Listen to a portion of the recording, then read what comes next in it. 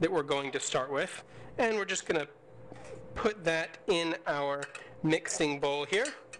That's going to be our starter. Now we don't want to put all of this in at the same time, so I'm going to dump a few of those in. And now we're going to take our pan and we're just going to dump it in. Just like that. And then when we're done, this is what we have. Now, and just like we said, we have some blueberry or some raspberry. We're just going to put that right on top there. And now we have our classic cheesecake. And that's it.